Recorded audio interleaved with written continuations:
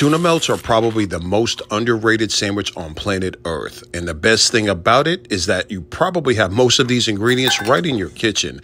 But listen to this. According to legend, in the 1960s, the tuna melt was accidentally invented when a cook didn't notice that a whole bowl of tuna salad had tipped over onto grilled cheese. Instead of cleaning it up, the cook at the counter discovered the magic of these two combinations, and the iconic sandwich was born. The sandwich tastes absolutely incredible, and all of my original ingredients to my famous tuna melt are listed in the descriptions, and now you know why.